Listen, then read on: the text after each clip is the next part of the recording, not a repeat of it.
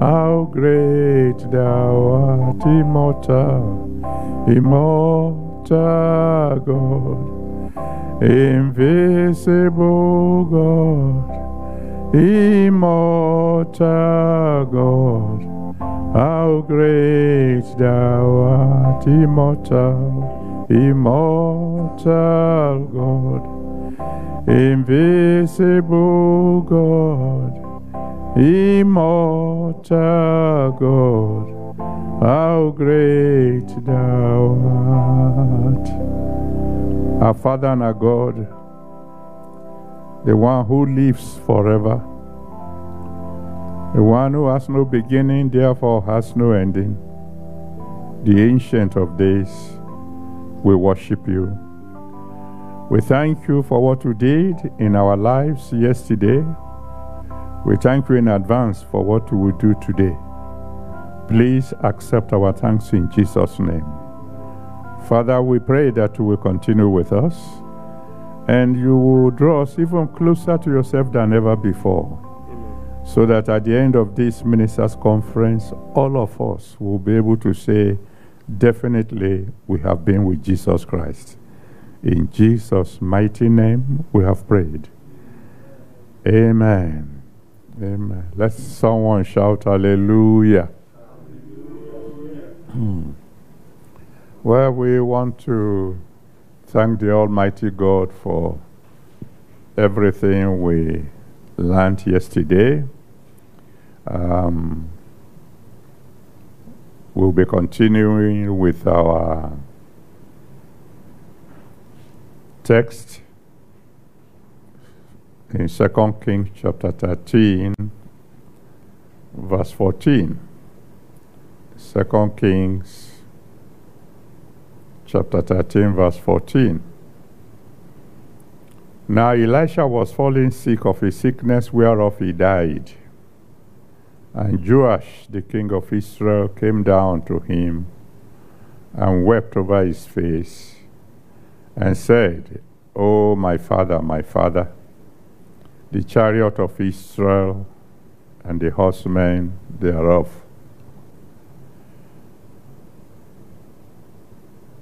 Yesterday we shared with you how we spent 3 years studying Elijah before we switched over to studying Elisha, his son, his greater son. I'm sure probably some of us will say, but you didn't tell us much about what you learned from Elijah yesterday. Well, it's not easy to share what you learned in 3 years in one moment. But apart from the fact that I said that Elijah taught me to know when to stay to fight and when to run, there are some very, very crucial things about Elijah, and I'll just mention maybe just 2 of them. Number 1, of course, is that he's what I would call a yes man when it comes to himself and God. Whatever God says to him is yes, Lord. Go to the palace, yes, Lord. Get out of the palace and go to the brook of Cherith, yes, Lord. Go and stay with a widow who had just one son as chaperone. Yes, Lord. Go and show yourself to Ahab, even though he's been looking for you to kill you. Yes, Lord. He is a yes man.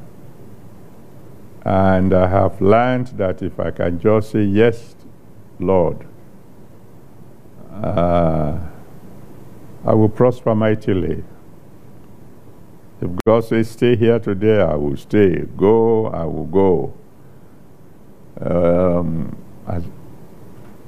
I have discovered that probably on 1 or 2 occasions when I tried to argue, I paid for it. I can give you one illustration very quickly.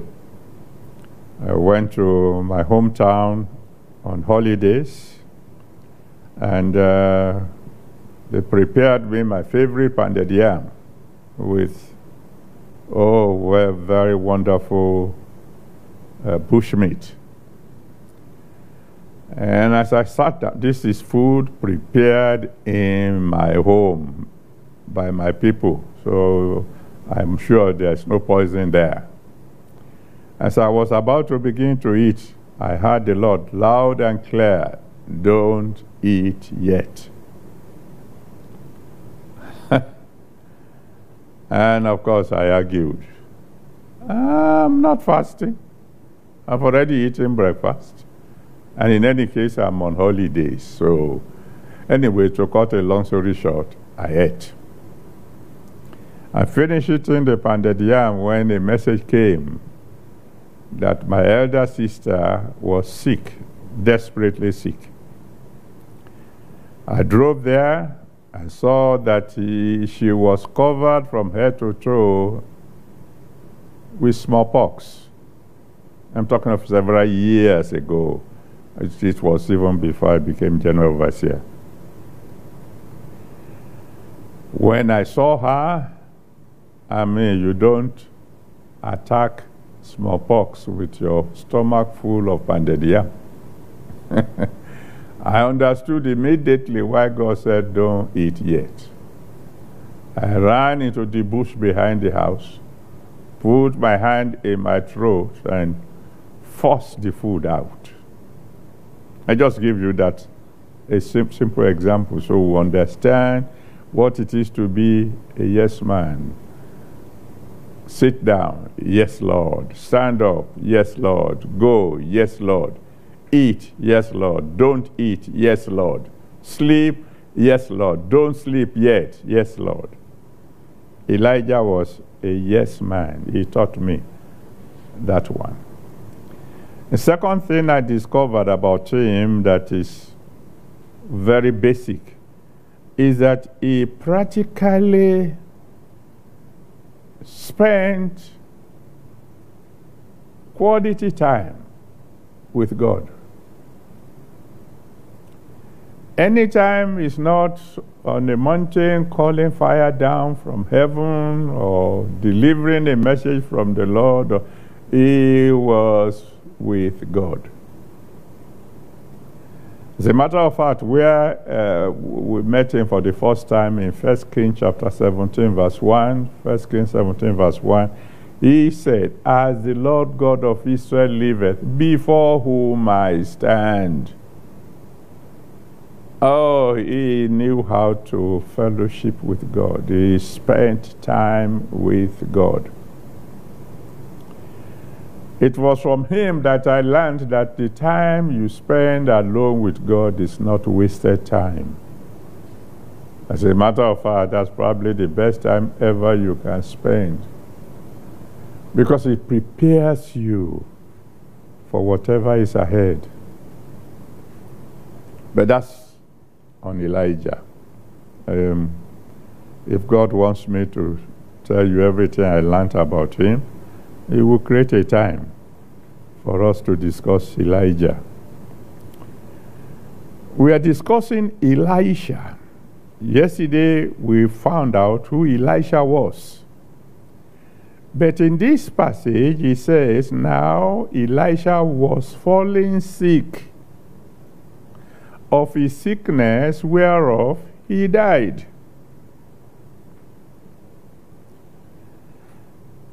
Elisha was healthy. He was a healthy man. The only time he fell sick was also the time he died. He was very healthy because he was highly anointed. There was enough anointing in him that when you look at the story in 2 Kings chapter 4, verse 38 to 41, 2 Kings 4, 38 to 41, when he asked one of his servants to prepare food for the others, and somebody went out and brought some fruits from the field, not knowing that it's poisonous, and added it to the food. The moment they told him, "Sir, there is death in the pot," he said, "That's no problem. Bring me some flour." As soon as the flour touched his hand, the flour became a poison neutralizer. He threw this flour into the pot, and death vanished from the pot. There was so much anointing on Elisha, so you understand why I love him so much. That in 2 Kings chapter 6 from verse 1 to 7, 2 Kings chapter 6 from verse 1 to 7, as soon as a piece of wood touched his hand, he threw it into River Jordan, the wood sank instead of floating. Got to the bottom of River Jordan, located the axe head that has fallen into the bottom, transferred a bit of the anointing to the axe head, and the axe head jumped up to the top of the river and started floating. Oh, he was anointed. There was no sickness that could stay on his body. And I think I've told you something that happened several years ago when some young men went to a creek area to go and witness, and they were spending the night in a primary school there. And in the evening, while they were trying to sleep, mosquitoes were zooming on everybody, so they were all slapping themselves. But this brother remained cool, and so cool that the others were compelled to ask him, "Sir, the mosquitoes are not troubling you?" He said, "Me, mosquitoes? They touch me, they die." So he stretched forth his hand and said, "Watch." And as he stretched forth his hand, mosquitoes gathered on his bare hand. And as they were watching, one by one, the mosquitoes dropped down dead. That was the kind of anointing that I heard about when I was a very young Christian. A kind of anointing that can kill any mosquito that dares come near it. And I probably told you about somebody too, these are true stories, who was sitting in a school classroom, school hall, about to teach, and the windows were open. And then one sister went behind him and laid his hand on his head and said, "I claim you for my husband."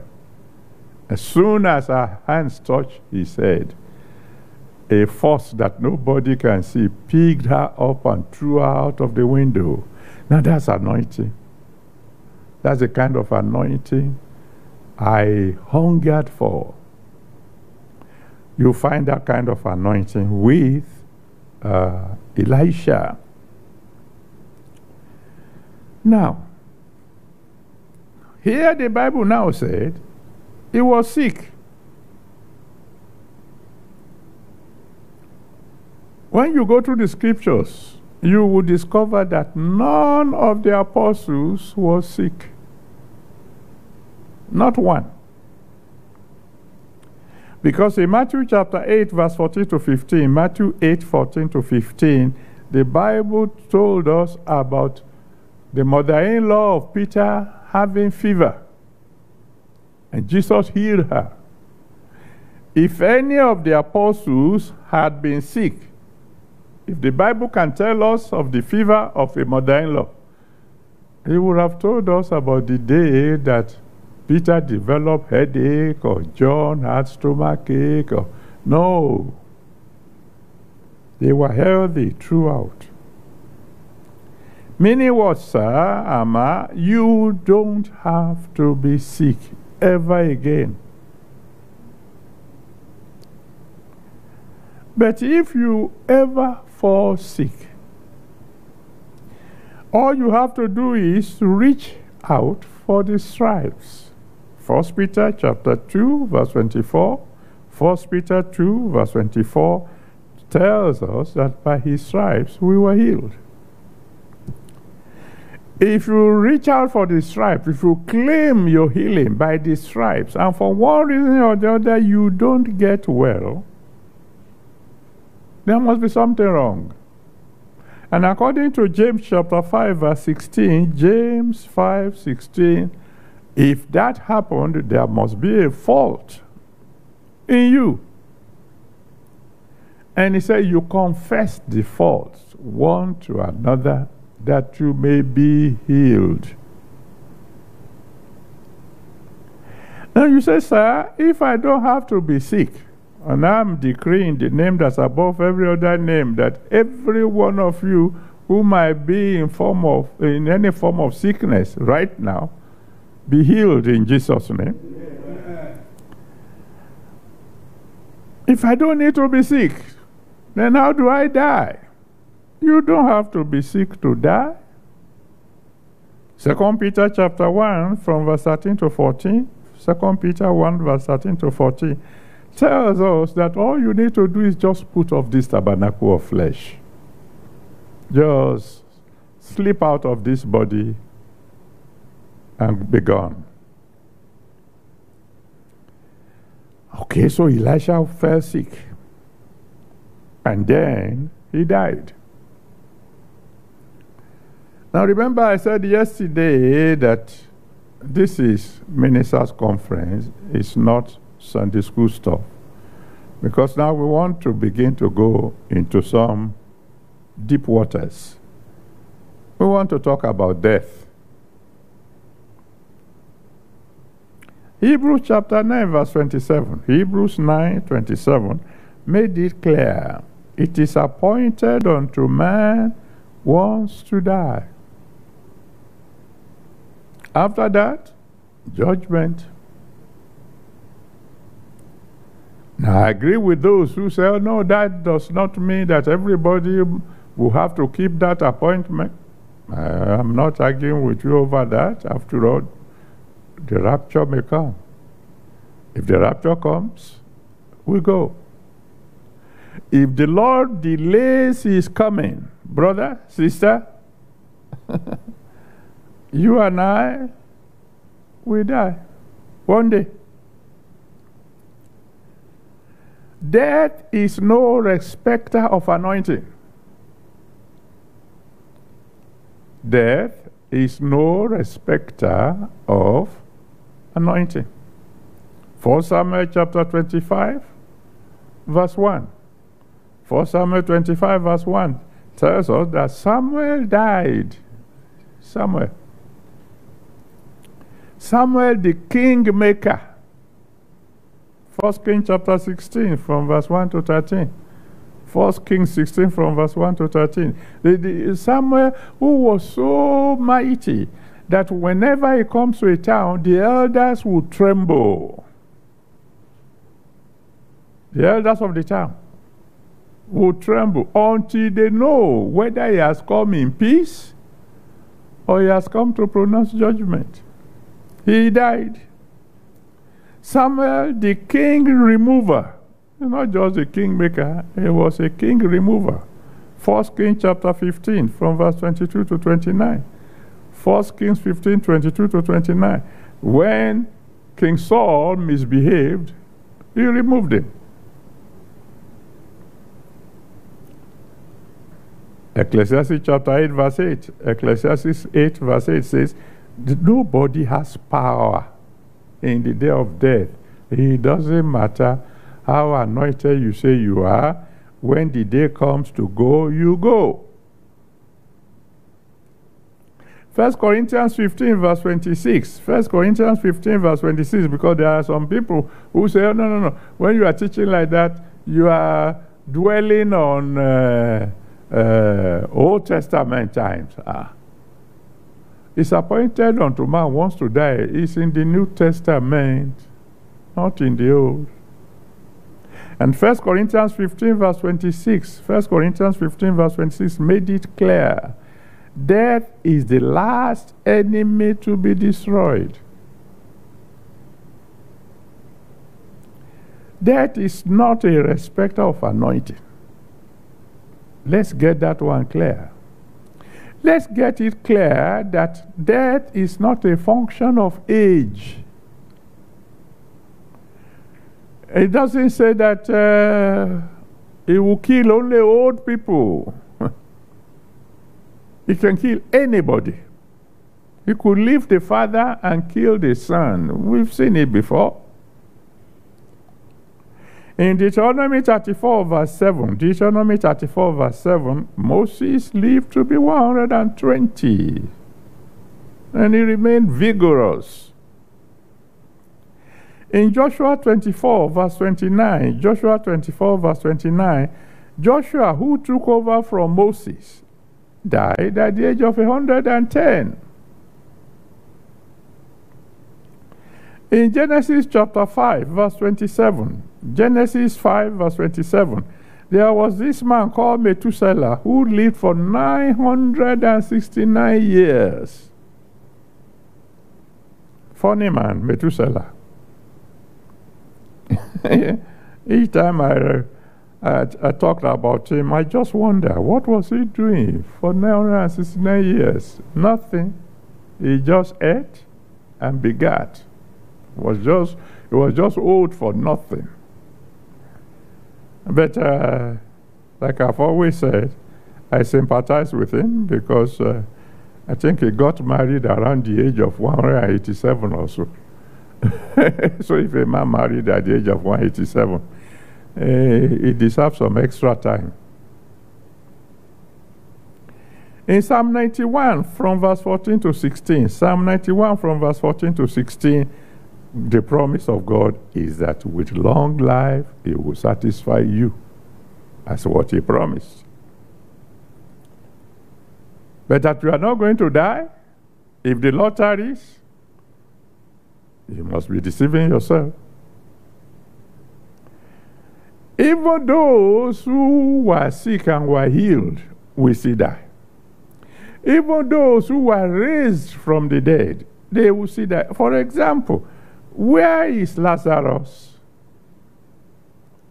The Lord raised him after 4 days. John 11, 39 to 45. John 11, 39 to 45. The Lord Jesus Christ himself brought him back after he's been dead for 4 days. Dead and buried for 4 days. And yet, he died.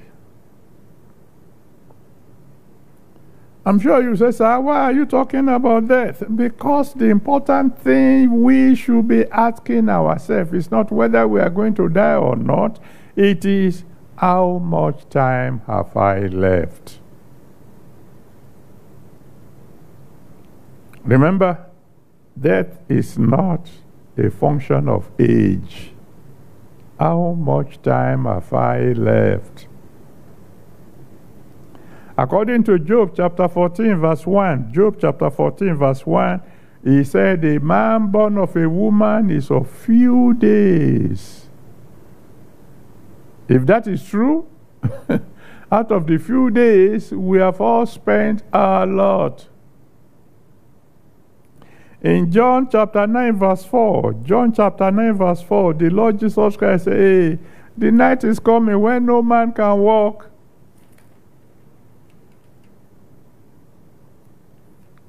How much time have I left? Settle down to the fact that you're going to die. You don't know when. But how much time have I left? Because this is necessary to enable you discuss with yourself the issue of finishing.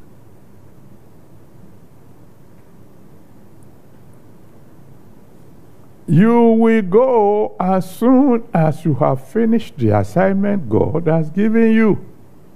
For example, take John the Baptist.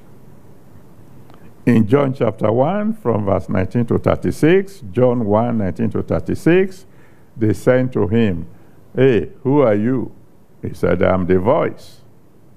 I'm the voice of the one crying in the wilderness, prepare ye the way of the Lord. Make his path straight. He said, that's my assignment. That's what I came to do. Then he saw the Lord Jesus Christ coming and said, "Ah, behold the Lamb of God, that taketh away the sin of the world." Assignment completed.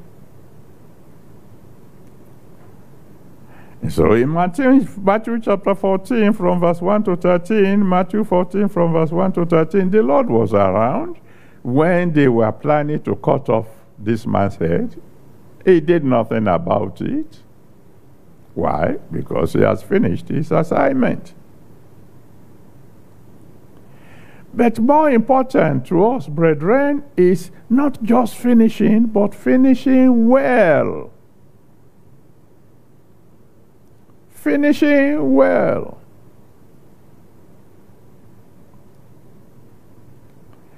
Like Paul said in 2 Timothy chapter 4 from verse 6 to 8. 2 Timothy chapter 4 from verse 6 to 8, he said, I finished well. It doesn't matter how old you are. If you don't finish well, then that's terrible.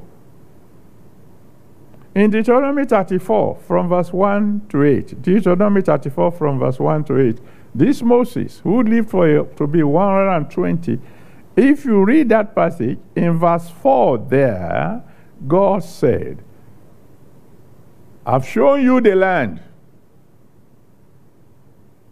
that I will promise to give to the children of Israel, but you are not going in with them. That must have been a very sad day for Moses. He labored for 40 years. And God says, you are not going in. I pray for every one of you listening to me. May the Almighty God help you to finish well. What about Joshua, who lived to be 110? Joshua chapter 13, verse 1. Joshua 13, verse 1. The Almighty God said, Joshua, you are old, and yet there is still much land to be possessed. I told you in Joshua 1 that you are the one who would distribute the land to the people. You are old, Joshua, and you haven't finished your assignment. Brethren, we're talking now of the roles that God will want each and every one of us to play. Finishing well has nothing to do with titles. God will give you your own assignment and expects you to finish that assignment and finish it well. In Ephesians chapter 4, from verse 11 to 13, Ephesians 4, 11 to 13, it tells us there are some who are apostles, some who are prophets, some who are evangelists, some who are pastors, some who are teachers. Each one has his own role. Fingers are not created equal, but each finger has its own assignment.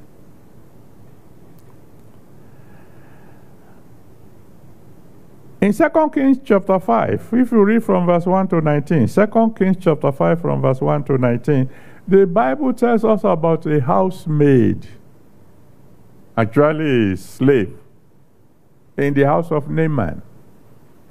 It was the role of that girl to connect Naaman to Elisha, and when she did,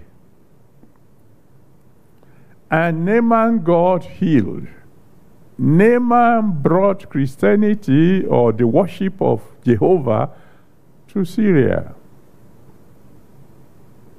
Elisha had his own part. Gehazi had his own part to go and tell the fellow to go and jump in the river. The servant of Naaman had his own part. But this maid, whose name was not even given, was the crucial fellow who set the ball rolling. Roll. Her name wasn't even mentioned. She's not a prophet. She's not one of the sons of the prophet, just a maid. In John chapter 6, from verse 5 to 13, John 6, from verse 5 to 13, when the Lord needed food to feed the multitude, the Bible said there was a lad there. It didn't give us his name. They didn't call him one of the apostles, just a small boy. He gave his lunch to Jesus Christ, and the people were fed. Some of you will know this fellow, who was just a driver. Nothing more, just a driver. And the wife of the master was having some problems, and this driver said to her, the church I go to, miracles are happening there. Maybe if you come along. And she said, okay, drive me there. She came, she gave her life to Jesus, God solved the problem. So she said, my sister also had a big problem. So she brought the sister. God solved the problem of the sister.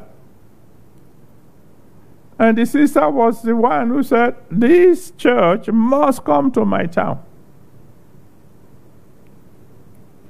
She gave a house. I said, take my house, take this house, start the church there. The church started there.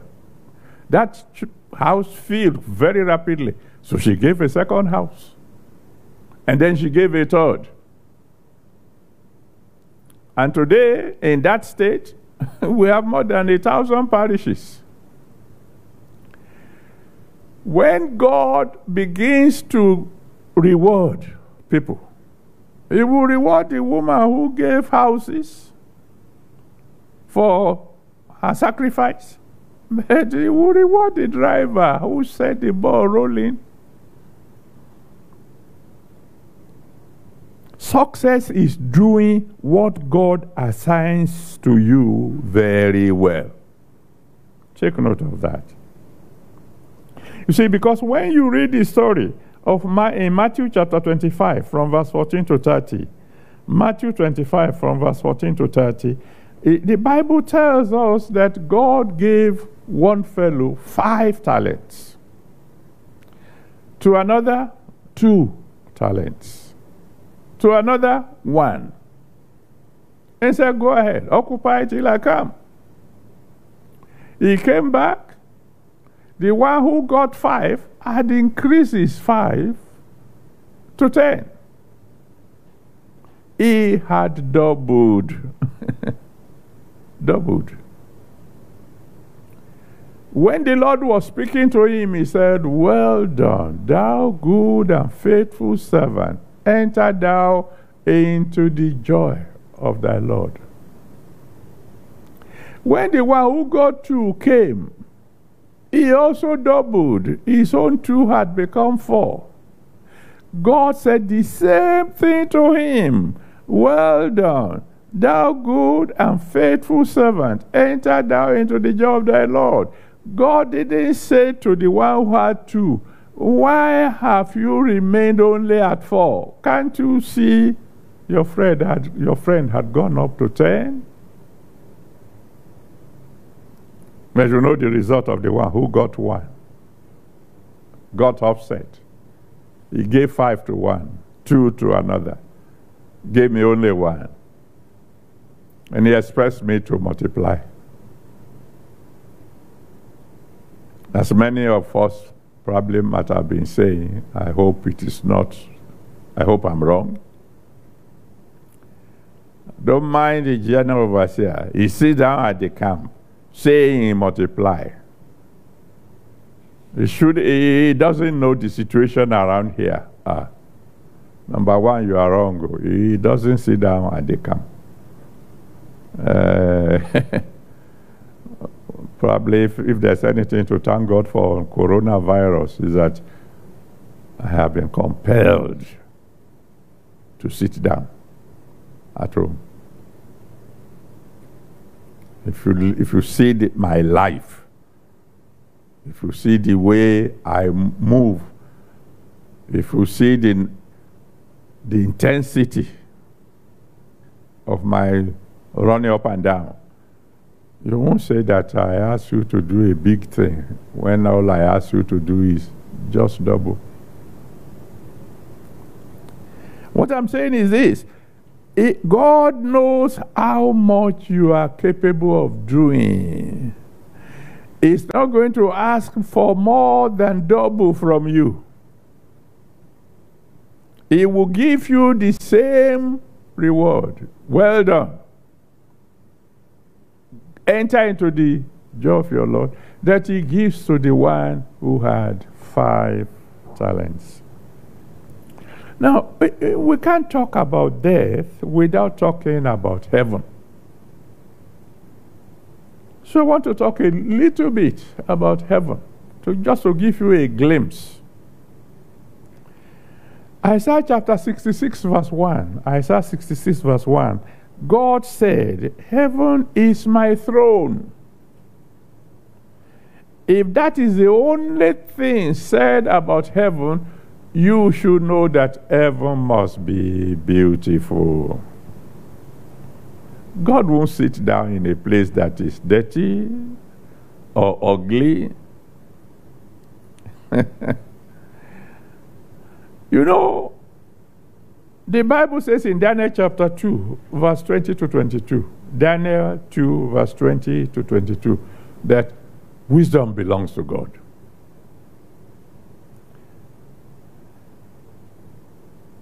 This all-wise God decided to design a place for himself where he will sit, where he will put his throne.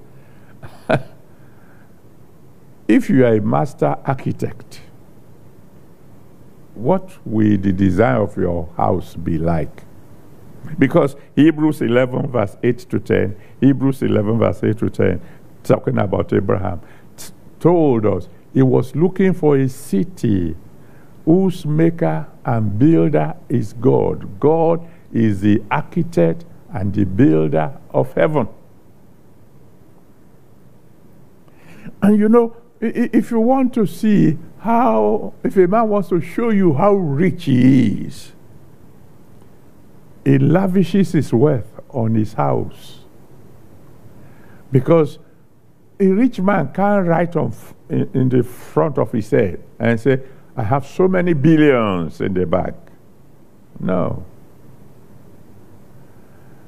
And it doesn't matter how many cars he has, he can only ride one at a time. That's why you find that rich people go to a great extent in building their accommodation, the place where they will come to rest. Can you imagine how beautiful will be the residence of the one who is all-sufficient? Genesis chapter 17 verse 1. Genesis 17 verse 1. I told you before of a friend of mine. I visited his house and I have seen houses. I'm telling you, I've traveled the world and I've seen houses. When I got to his house, I opened my mouth involuntarily. He noticed my surprise. He says, Daddy, the only thing in this house that is not imported is sand. Everything else you see here, imported. Why? Because money was of no consequence. When you are truly rich, you will tell the builders, don't worry about money, just build on. The one who says silver is mine, gold is mine, built a place for himself. That's why the Bible said the streets were made of gold. That's not all about heaven. There's one beautiful thing again about heaven. Revelation 21 verse 25. Revelation 21 verse 25. The Bible calls it the land of the endless day. There is no night there. You know the beauty of that? Have you ever had a great celebration? You know, maybe your birthday. Your birthday is coming. And there have been a lot of preparations. Maybe it's a special birthday, you are turning 40 or whatever. And for a whole month, there have been preparations. We will do this, we will do that. And then the great day came, and you woke up with people singing, happy birthday, and you are happy. But before you know it, the night comes. The celebration is over. And the next morning, you wake up to discover, hey, the celebration had ended yesterday. But in heaven, the celebration will never end, because there's no night there. And one other beautiful thing about heaven that I will mention, according to Revelation chapter 22, verse 5, Revelation 22, verse 5, the Bible says, there's no sun there, because God himself is the one supplying the light. You know the meaning of that? There won't be a case of power failure. Not only that, the temperature there is always constant. Never too hot, never too cold.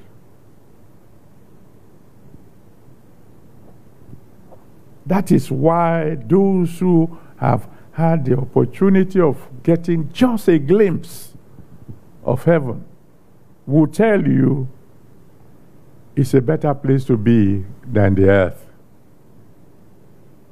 The wisest man apart from the Lord Jesus Christ who ever lived, Solomon, said in Ecclesiastes chapter 7 verse 1, Ecclesiastes 7 verse 1, you will wonder, what's this man say?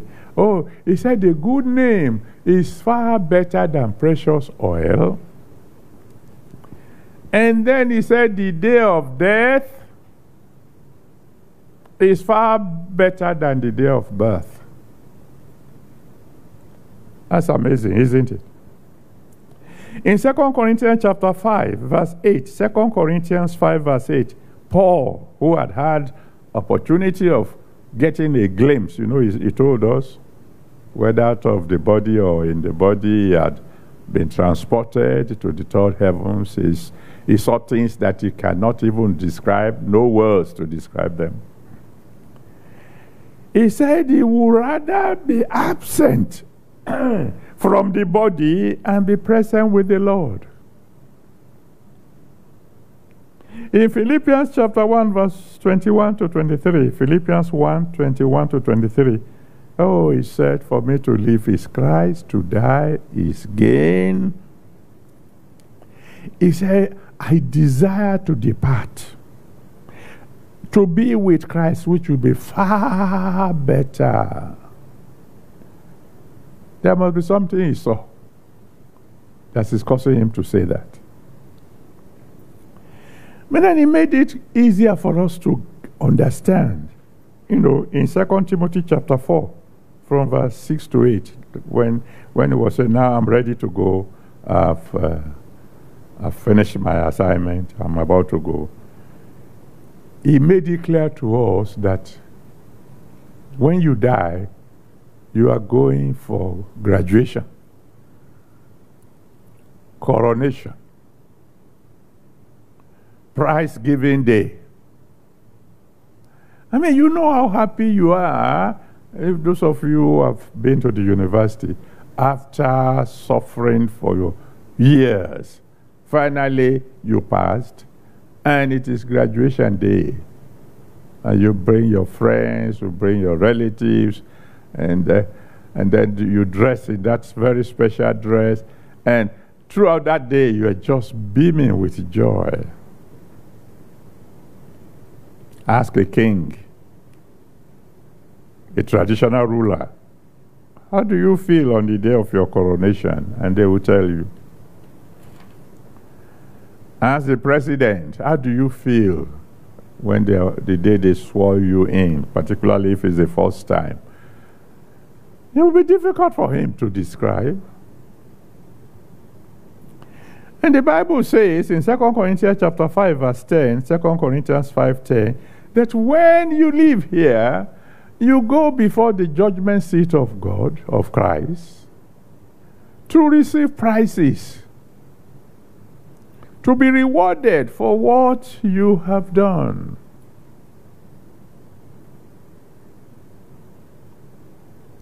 But that's not all. That's not all that makes heaven so beautiful. In 1 John chapter 3, verse 2, 1 John chapter 3, verse 2, the Bible says, at long last, we will see him as he is. Very few people can say that they have ever seen Jesus in a vision. Oh, there are some some crooks who will say that they see Jesus in vision every night. Don't mind them. But on that day, when you live here, you will see him as he is. As a matter of fact, just before you close your eyes, he will be standing by your side. Because he said, I'm going to prepare a place for you. When I finish preparing the place, I will come back and take you to myself. But there's something else about heaven. In 1 Corinthians chapter 2, from verse 9 to 10, 1 Corinthians chapter 2, from verse 9 to 10, the Bible talks about certain things that eyes have never seen, ears have never heard, they have never entered into the thought of a man. The things that God has prepared for those who love him. There will be surprises that day. There are certain things God has prepared for you because you are serving him that will be revealed to you on that day. I wish you will lay your hands on my book on Revelation, the book of Revelation. Because I explained there to you certain things that will happen to those who overcome. And one of the things that will be given to overcomers is a white stone on which a name is written. And nobody knows the name except the one who receives it. I'm wondering what name God is going to write on my white stone. When we leave this place, when we put down this tabernacle of flesh, there will be nothing hidden anymore. So what are we to do?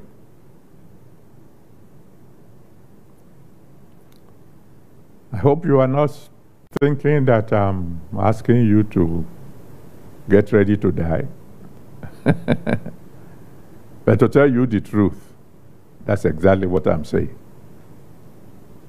Because any of us can go at any moment.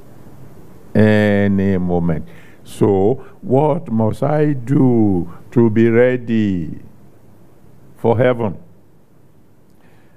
In Matthew 25 from verse 1 to 13, Matthew 25 from verse 1 to 13, the Bible tells us the story of the 10 virgins. They were virgins from good homes. They were well taught. They were doers of what they were taught. They attended a very good church.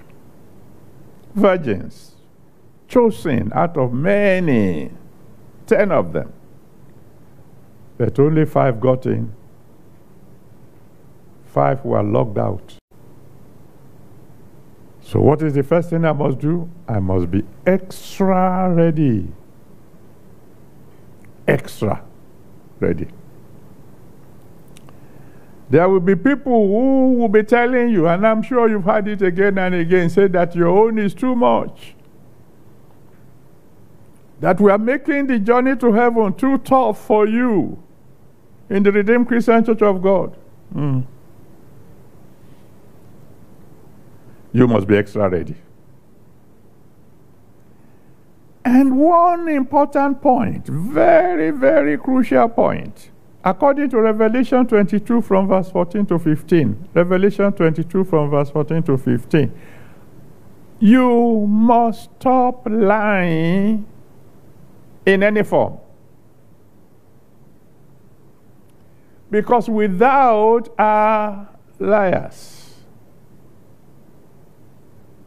Don't let anybody tell you that because you are in the age of grace, therefore you could tell white lies or business lies or any form of lies at all. And you know what? Exaggeration is a lie. False reports are lies. If you don't believe me, ask Ananias and Sapphira, Acts chapter 5 from verse 1 to 11. Acts 5, 1 to 11. Is this all you sold the land for? You say, yes. Why has the devil filled your heart to lie? The reports you feel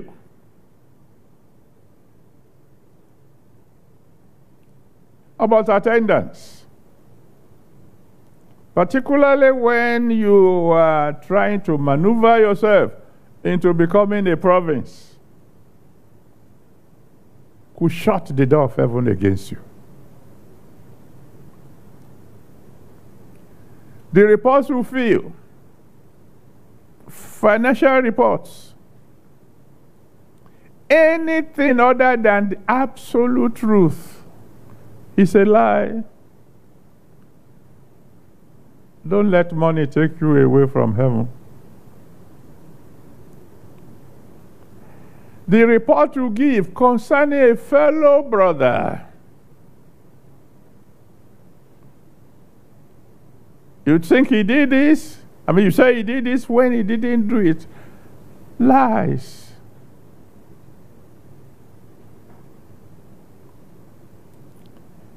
What do I do to be ready for heaven? Restitute your ways. Make peace with all men. And it doesn't matter what anybody may be teaching. It doesn't matter what anybody may be teaching. According to Hebrews chapter 12 verse 14, Hebrews 12 verse 14, and Hebrews is in the New Testament, not in the Old. It is holiness or hell. There's no middle way in between. Holiness or hell. What do I do so that I'll be able to make it to heaven? Revelation chapter 3 verse 11. Revelation chapter 3 verse 11. Hold fast to what you have. Let no man take your crown.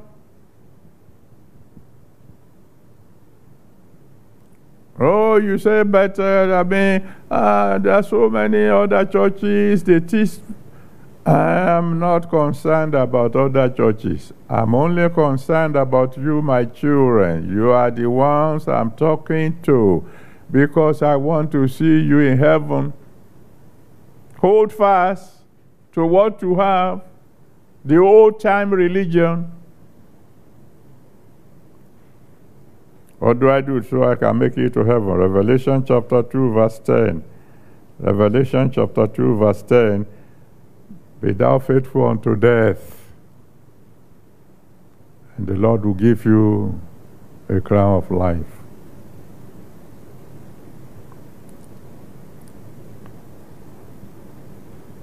What do I do to make it to heaven? Peter told us, 2 Peter chapter 3 verse 14. 2 Peter chapter 3 verse 14. He said, beloved, are you looking forward? He said, you better be diligent to be found in him, in peace, without spot, and blameless. Because it is written in Ephesians chapter 5. Ephesians 5 is in the New Testament. Written, Ephesians, the letter to the Ephesians is the greatest book on grace. And it's there that it is written, Ephesians 5, 25 to 27, the Lord is coming for a church, a bride, without spot, without wrinkle, without blemish. That's the church is coming for.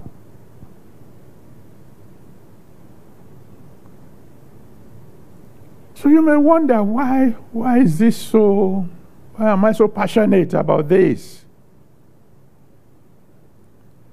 And simply because we don't know when our own home call will be. We don't know. And it's good that we don't know. You say, how can it be good? The difference between us and those who have been sentenced to death in the court of judgment is that the one who is sentenced to death has a rough idea that it will soon go. And we don't know. But we are all sentenced to death. It's appointed unto man wants to die. And remember what I said. You don't have to be sick to die.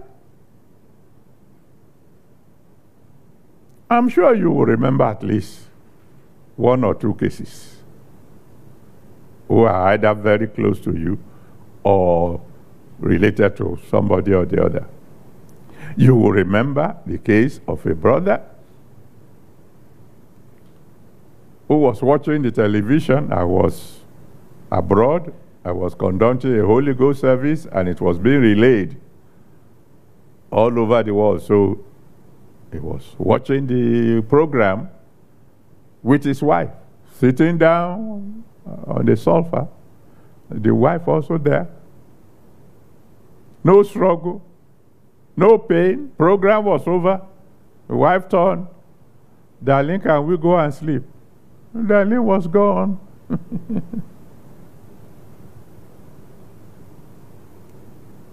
He was a great friend of mine. So I mean, that's what I expected would happen to him. No pain, no struggle, no carrying from one hospital to the other. And then I'll give you another example. This one directly connected to me, an uncle of mine. No sickness, nothing. Thanksgiving Sunday, he went to church, sang, danced, ministered, got home, took a little bit of breakfast because the wife was going to prepare his favorite pounded yam.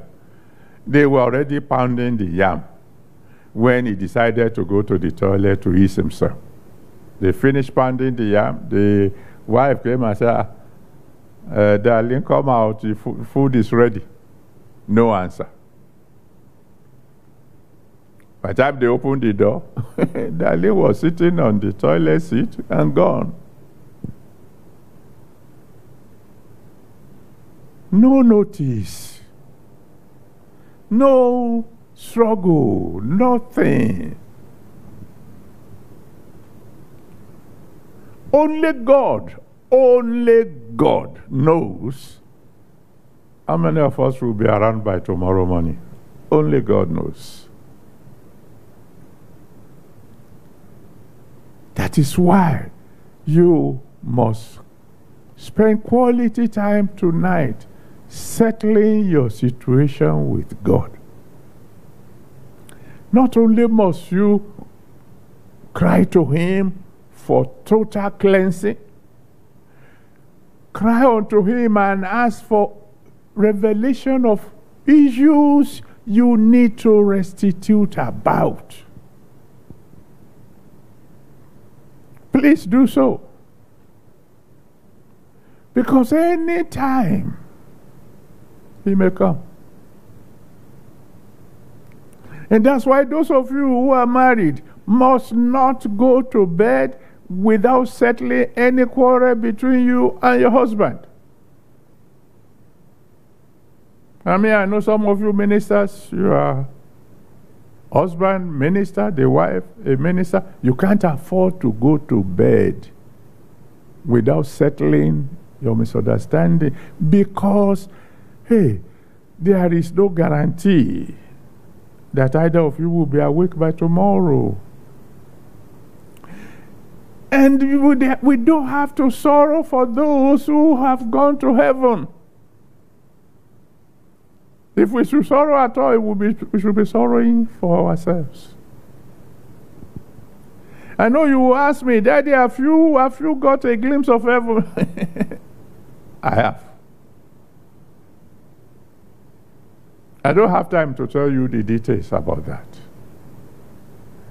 But if you get a glimpse of heaven, it's very difficult to describe. I was once asked to at least give an illustration, no matter how poor. And I told them, well, I remember the first time I went to America. It was in July 1979. And summer over there, I went to Tulsa. And that year, Tulsa was was number 3 cleanest city in America. They wash the street every day so that if your food fell down, you can pick it up and continue to eat. We stayed in an hotel where the faucet had 3 outlets. One is giving you normal room temperature water. One is giving you hot water. The other is giving you ice water. The light never blimp at all. And I left from Moshio, don't forget. And light didn't go, because it was summer, the sun didn't set until around 10 p.m. Talk about the day, an endless day. I was there for 2 weeks. Oh, it was wonderful. Then the time came to return home. And when we got to Ikeja, I said, fasten your seatbelt. I looked out of the window and I saw Mushi. I said, oh God, back to prison. But that's a very poor illustration. I've told people before, if God shows you heaven, the only thing that will prevent you from committing suicide is because you know if you kill yourself, you will miss it. There's no place as beautiful as heaven. But don't miss it, because if you miss heaven, you go straight to hell. And I want to see you in heaven. And by the special grace of God, I will see you there. Amen. Let me pray for you before you begin to pray for yourself. Ancient of Days, I want to thank you once again for your word. I pray that the Holy Spirit will take this word, set it on fire, and put it in the hearts of your children who have heard me, so that everything that they need to put right in their lives, every restitution that they need to make, so that they won't miss heaven, they'll be able to do so. I pray, Lord God Almighty, that this message will transform their lives, and that in heaven I will be there with them, reigning with you forever. Amen. Thank you, my Father and my God. In Jesus' mighty name we have prayed. Amen. Amen. Praise the Lord. Well, you're at home, like I said yesterday, you're not going anywhere. Make sure you spend quality time during this period talking to the Almighty God. And He will grant your request in Jesus' name.